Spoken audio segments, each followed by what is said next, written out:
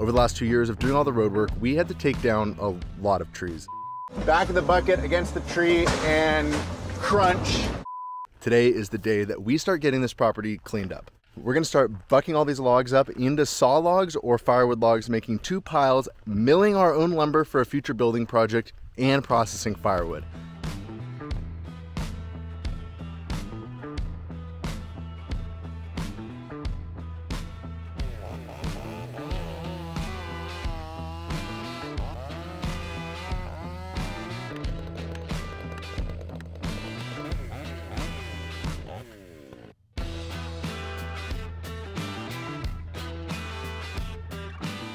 All right, we've got the first load of logs loaded. I'm gonna haul these over to the shop where we're gonna be setting up the sawmill.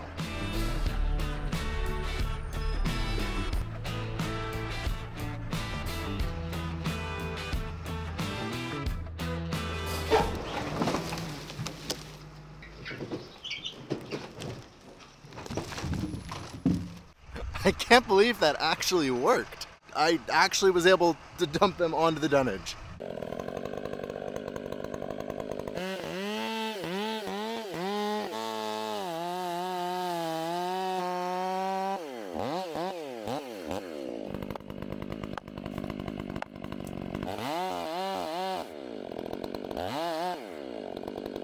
Everyone, meet Tyler. Tyler owns a custom sawmilling, tree falling, and excavation business in the area, and he's going to be helping me out mostly with the sawmilling. But since he's here, we're going to take a few of the diseased and damaged trees down as well.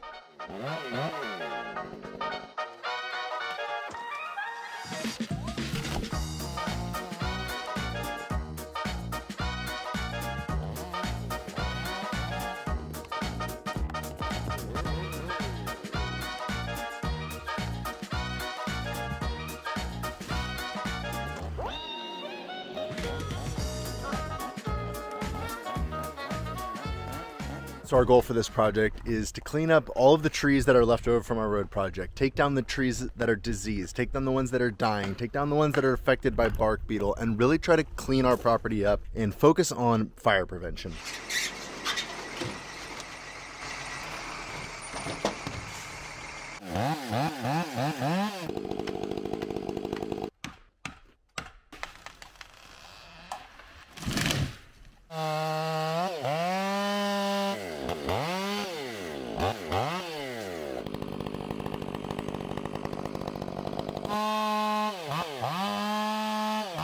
All right, well, while Tyler finishes cutting those into logs, I'm gonna go grab the excavator so we can get them loaded into the log truck.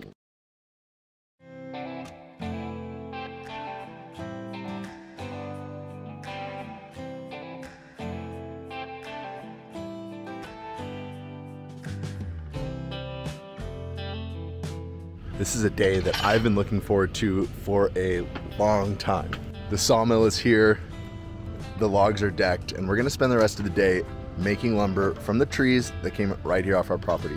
What I especially like about this project is that most of these trees were either dead, diseased, damaged, or they were in the way of our road project. And now we get to turn these trees into usable lumber. This is gonna be fun.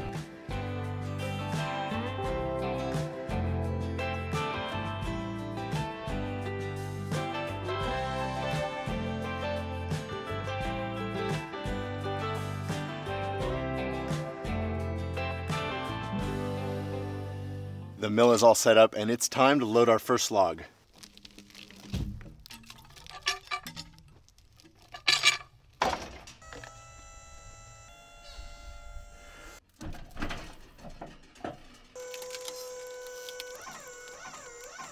With the log loaded, it's now time to get everything centered up. The idea is that Tyler's going to be centering the center of the log on the blade to ensure that as we cut this into boards, the grain of the wood runs longitudinally along the board and makes for a strong board. If the grain were to go sideways across the board, that board would be super weak.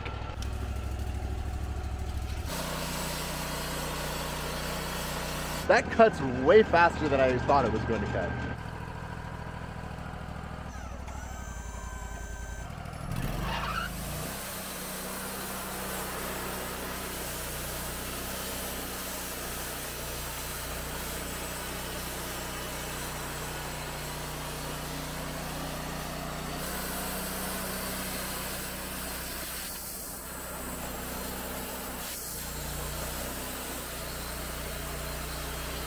Just like that, the first log is down and we've got a lot to go.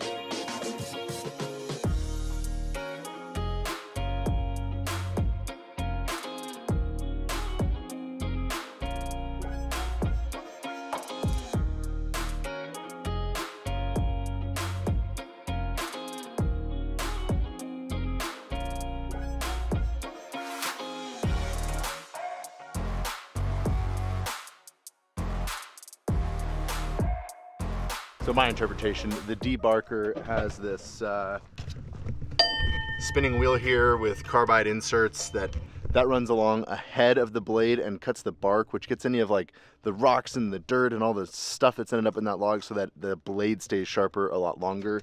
The other features that Tyler mentioned are the lube master.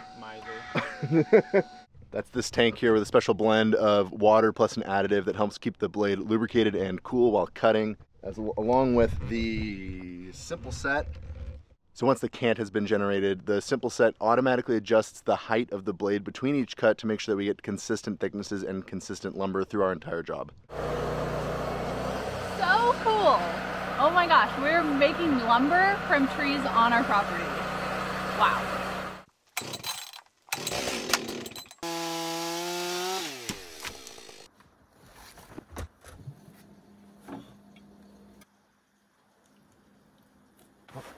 Break time's over.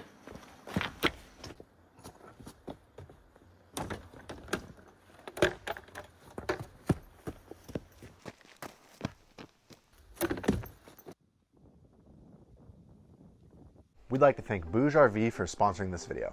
We've been working some long days this summer, and that means it can be hard to keep our camera gear charged. This 100-watt portable solar panel from Bouge RV has been just what we needed to stay ahead of the game. At only 10 pounds and with a convenient folding design, we can easily move this portable solar panel to wherever we're working. The 0 to 45 degree adjustable tilt means we can always get it set up for optimal sun angle, and the 9BB technology boasts up to 23% higher efficiency. Durability is important whenever I'm involved, and so the ETEF impact-resistant material combined with IP67 waterproof rating and a dust-proof design is a great peace of mind. The universal MC4 connectors are compatible with all of Bouge RV's power stations, plus other brands on the market as well. We've been pairing this solar panel with our CR Pro 30 plus 220 watt-hour portable power station for the ultimate luxury job site. Bouge RV is dedicated to bringing the modern lifestyle to the outdoors. If you'd like to learn more about this solar panel and all of Bouge RV's products, head to the link in the description below. And thanks again to Bouge RV for sponsoring this video and keeping us powered this summer.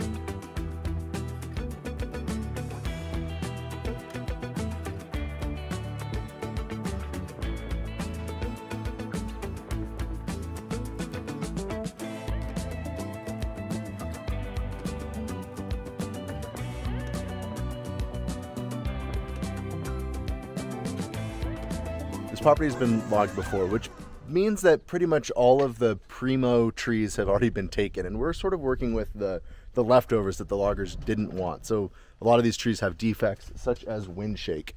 So you can see this sappy ring here and the gap right here.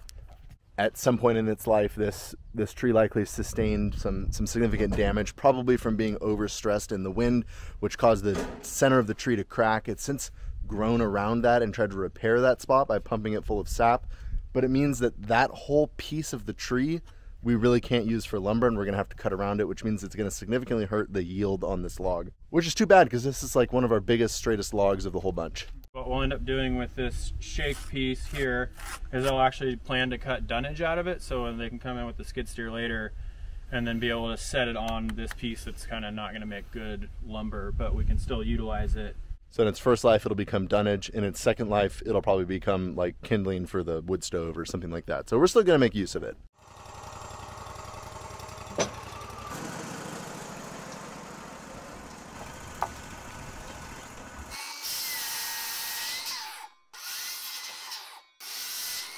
Using some of the scraps to cut stickers now, because as we stack this wood up, we want to make sure that there's a sticker between each layer to allow airflow through so that this wood can dry.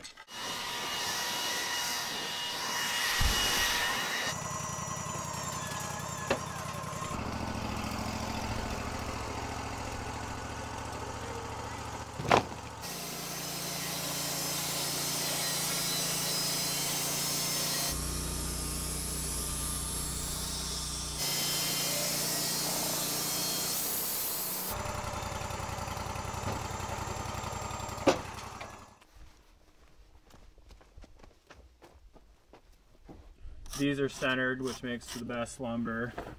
And then I can pull the flitch off of here, here, and here as I go. Trying to make the most out of every log isn't always easy, especially because everything has to get divided out into, we're making all either 2x6s or 2x8s. Right out of the center of this tree, we're gonna take 2x6s going this direction, but at the same time, we're also gonna take a few out of here and then a few out of here. All right, I hope I get these terms right, but bear with me. We made the first cut to square it up, then a second cut and cut off the flitch, which is gonna end up getting recut again. Then it got flipped at 90, and now we're gonna square off the other side.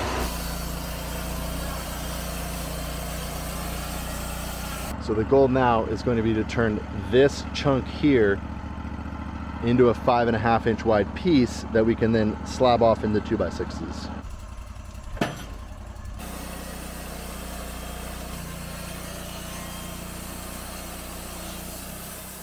That piece goes to the garbage pile, and then there's going to be a next cut that's going to get tossed off to the side because it's going to get resawn.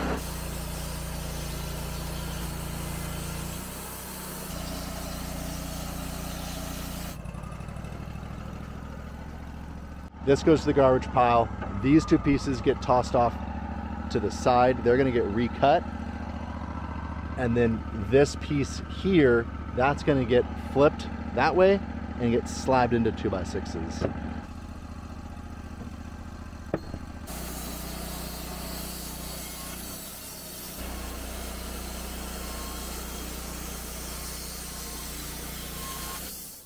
All right, so now that the cant has been processed into 2x6s, it's time to take care of the flitches. So we brought those three back up, stacked them on, and now those are gonna get cut down into 2x6s. There's a lot of steps to this process.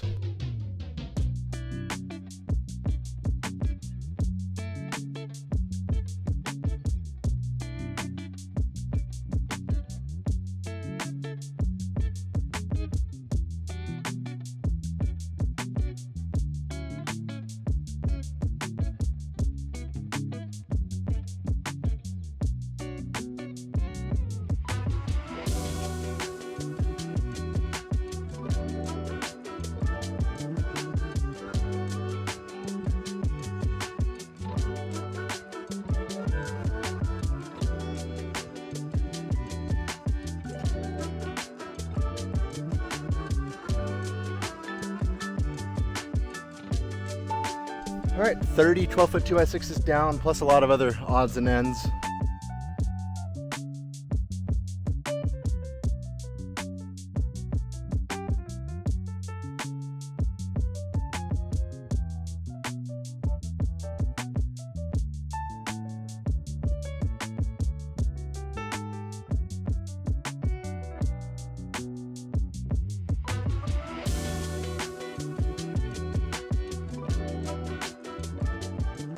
Day 4 here at the log yard, we have 3 cedar trees left. We left the cedars to the end, and we've been making a combination of 4x4 posts. Those are going to be for a fence project, along with a whole bunch of 1x boards that could be used in the future for siding, or we're not really sure what, but I'm pretty excited to be done with this project. It's been a whole lot of fun, but it's also been a whole lot of work.